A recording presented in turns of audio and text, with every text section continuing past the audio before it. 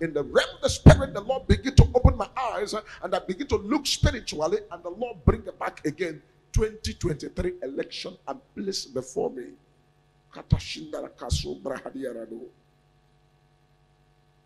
I look into the 2023 election and I begin to ask myself question, what am I looking at this 2023? And the Lord said there is a foul play going on in the realm of the spirit, which if care is not taken, there may not be election 2023. People are already preparing, they want to go and be voted and go to be a president. But when the things that are supposed to be in place are not yet in place, there may not be election 2023. We need prayers. We need to seek the face of God.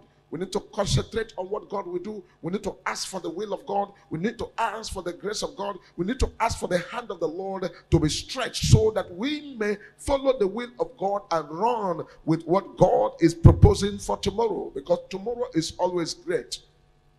One thing is sure is that tomorrow is great. Nobody knows how tomorrow is going to be. And sometimes if one is not careful, today might consume tomorrow. Today might consume tomorrow. What is happening in the country and all over the places now may consume 2023 election.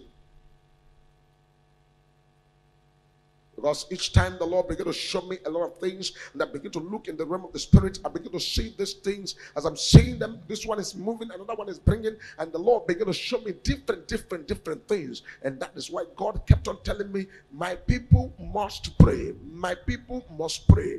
People must pray, because the prayer is the only weapon of warfare that has broken the chains of the devil, that has broken the chains of the enemy, has broken every strategy of the wicked, of Satan, of the enemy of our lives and our destiny.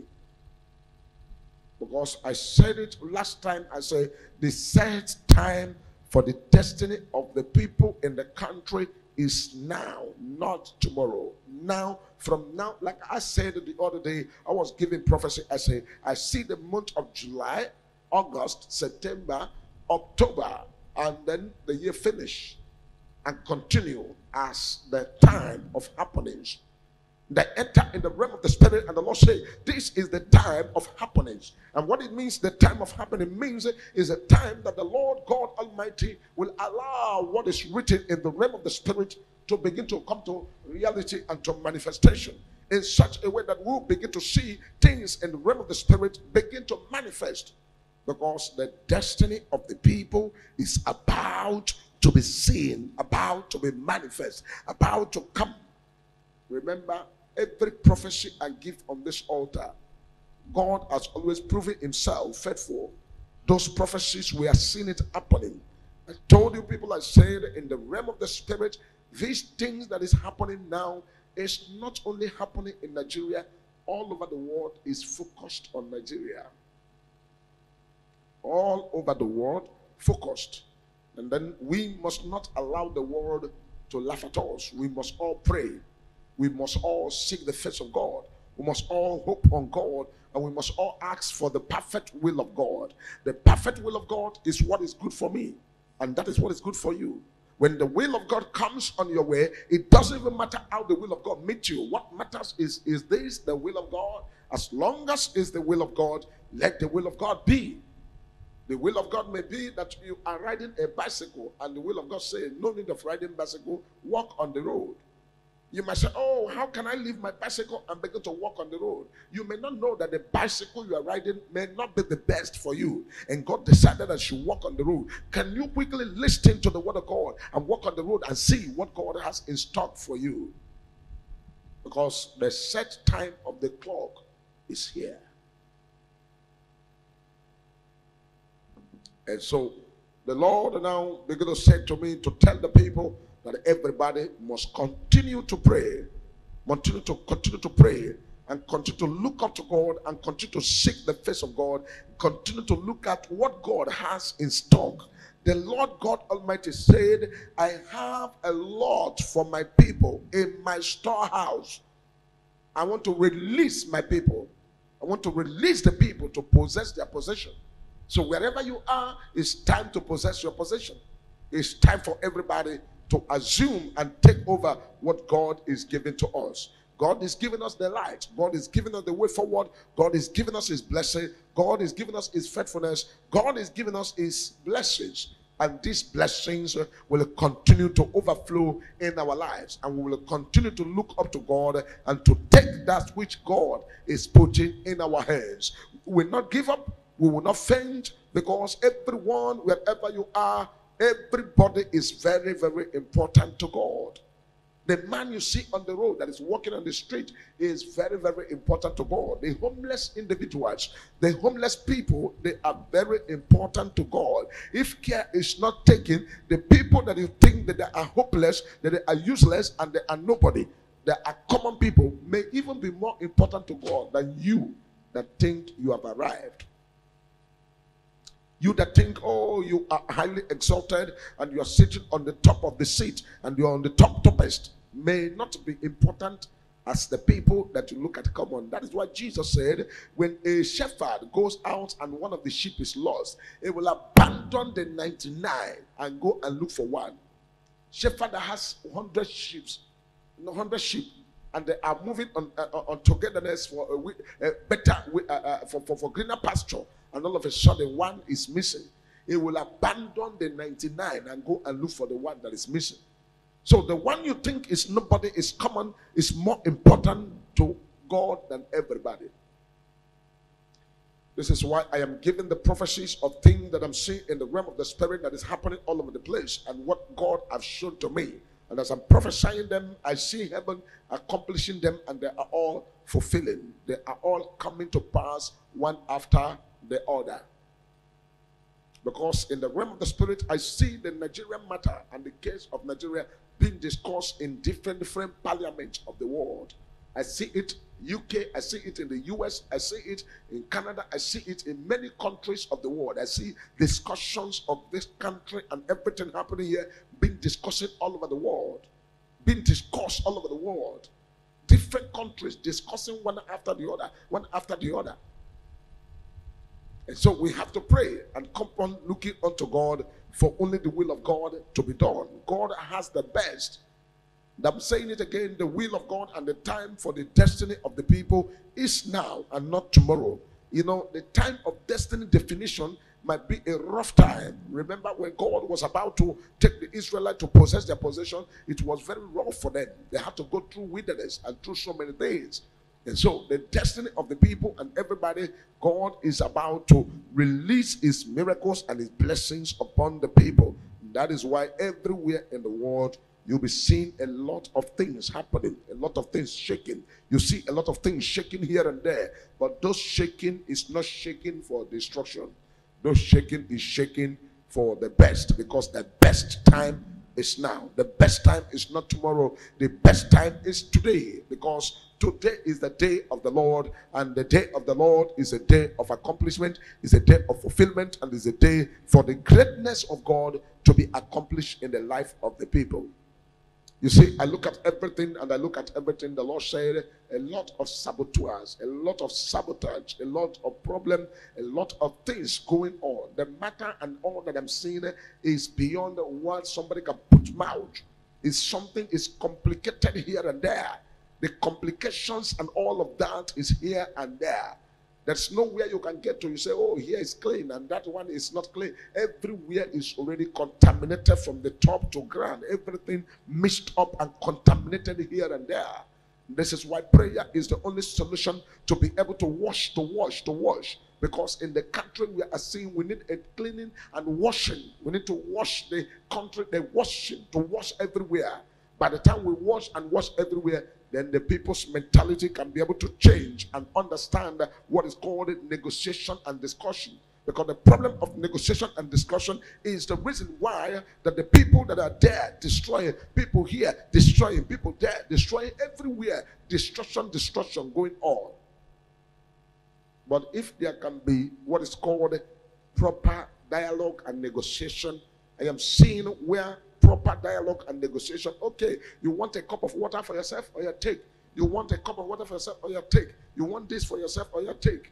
Any other thing? Nothing. Now this place, what do we do about this one? This one should remain here.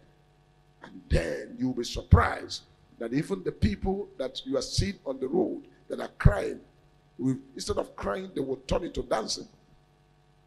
Then you'll be surprised that even the people you think, oh, this one is the worst, this one is the best, the worst and the best will now turn together and become the same. You cannot say we don't have. Why will have? You cannot say it's impossible. Why it is possible? You cannot say it's not negotiable. Why it is negotiable? All of these things is the heart. That is why I say there is need for washing the people's heart. When the people's heart are very dirty, they cannot understand what is called the human feeling for discussion, human feeling for talk, human feeling for people to now agree together and also agree for the right thing to move forward. And then the people now will be crying. Everybody will be crying, shouting, oh, we want this, we want that. The moment there's a proper discussion and dialogue and agreement and all these things, the people now, everybody will rejoice. Everybody will say, oh, I do not know this is supposed to be like this. I don't know that this is so sweet like this. The sweetness of everything we do will come out when we have a proper discussion.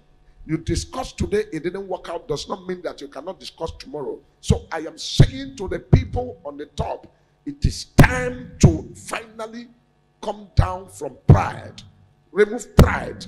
Remove pride. Remove, oh, I am this, I am that. Remove the position where you think you are and call everybody together. Let there be proper discussion. Everybody should be a stakeholder. Stakeholder from the grassroots to the top should be a stakeholder. When everybody is a stakeholder, involve ministers, involve all the prophets, pastors, affairs, the kingmakers, the chief traditional and people, even herbalists. Bring all of them. Bring everybody. Bring witchcraft. Bring all the witchcraft. Bring all the evil people. Bring the good people. Join everybody together.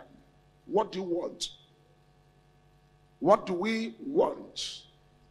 And the majority will carry the vote. And then you will be surprised what you will hear. You will see that paradise is not a place. The paradise of heaven, we talk about paradise. Paradise is because paradise is a place of agreement, a place of orderliness, a place of rules and laws, a place of decency. That is what makes paradise paradise. Heaven is a place of decency. Heaven is a place of quietness, a place where everything is orderly. And that is why we call it heaven. The places we are having in the world today can as well be like the heavens. You can make your place to be like heaven if you like. You can turn anywhere to be like heaven. You can transform everything and make everything the way you want. And it will be. But the problem is now, who will agree for this? So I pray that the issue of all this agitation does not consume everybody. Does not consume everybody. Because the essence of all these agitations and why these agitations are going here and there is because there is no discussion. There's no inclusive. And there's no carrying on. Pray, pray, pray. What will overpower the people that are in position? What will overpower them? They should try to avoid. Let everybody come and say your mind. Come and say your mind. Whatever, you don't know, nobody knows who is who. Today I might be saying, oh, this thing I'm having as a cup of water.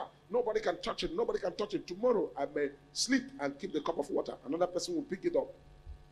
You see, in the case of the case of Saul in the Bible with David, Saul was after David, and Saul said, "I must kill David." What did David do? David was just a man of destiny that is fulfilling the destiny that God has called him to fulfill, and David was busy doing what God has anointed him and given him to do. And all of a sudden, Saul said, "No, I must kill David."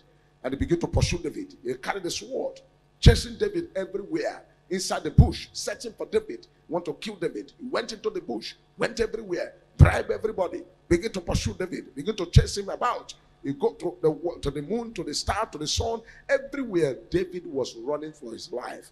And all of a sudden, Saul got to a place and believed, oh, since I've been chasing David, let me rest a little bit. He lied down, was waiting to destroy David, and he slept off. And David saw him where he was sleeping. David came down and went to where Saul was sleeping and got to Saul's weapon of war, especially the sword, and he took it away, cut off the water of Saul, and took everything and went back to where he was and stood far away and called him, Saul, Saul, look at the person you are looking for. And Saul jumped up and he showed himself. He said, look at all your things and my hand already. Do you know when I came over there and collected all these things from you, I would have killed you if I want to kill you. But but God forbid that I should touch the God's anointed. God forbid that I should touch God's anointed. And what did Saul do? Saul said, oh, I have seen that I am not worthy. Forgive me. Look at the person I want to kill. Had the opportunity to kill me, but he never killed me. So when they are saying, don't fight, not fight, you don't know who they are separating the fight for. I've seen it in my own hometown. I saw two men that were quarreling. And the other one said, I will kill you. If I deal with you, I will beat you. And the other one said, no, you cannot do me anything. You cannot do me anything. Man cannot run for man. Do you think you can do me anything? He said, okay, if I catch you, I will show you, baby. And people were telling them, don't fight. And all of a sudden, the man jumped and went and carried the man he was telling he was going to kill. Carried him up. I hit him on the ground. Go. And carry hand and put on his neck. Is the one saying he want to kill him, and he has carried the person he said he want to kill, and has landed the person on the ground and took two hands and held him on the throat. All of a sudden, he now slumped. The person that was on the ground was on the ground. The person that was on top was the one that now slumped and died. And was taken to hospital. They tried everything to revive him. He could not come back to life. He became dead. And the people said, well, he's the one that want to kill this one. Is the one that carried him up and threw on the ground. And they said, no, police must be involved. And police took them, and straight away they took them to cell. And the young man went to cell for 7 years. He took the villagers to go and beg and say, no, this man did not do anything. No, look at what happened before they were able to release him. You see, that is how the life we are is. When they are saying peace, peace, peace, we don't know who we are asking for the peace for. We don't know whether the peace that they are clamoring for is for you or me. So everybody should give peace a chance. As a United Nations ambassador for peace, eminent peace ambassador, United Nations, I would love to continue to give the piece of advice and saying that the time for destiny of the people is now, not tomorrow. So everybody should welcome change. You see, one thing in life is that change is inevitable. When the time of change comes, there is nothing anybody can do under the face of the earth to stop the change from coming. So the change and what we are seeing is that the hour for the people to take their destiny by their hand and become who God wants them to be, and all possess their possession and get to the point whereby all men's children will be the same. Every man will be the same. You go to the same school, I go to the same school. You go to any school, I go to any school. As long as you have the intellectuality to study well, then you become the best. Not that, oh, this one, it has money or richer than this one, so this one should not go to school. This one should go to school. It's not supposed to be like that. Some of us might have the little thing that it takes to put our children in private schools or in better schools, or pay the best of the schools and they go to the best of the school. But don't be surprised that the children of the nobody that go to the school we say is common may even be the one to be in charge tomorrow. And so if we can give all of them the best home training, we give them the best in life, they can be able to replicate that for the people in future. Because whatever we pass on now is what continues to come, especially in the future. So we need special prayers, and we need to concentrate and look unto God for the will of God to be done.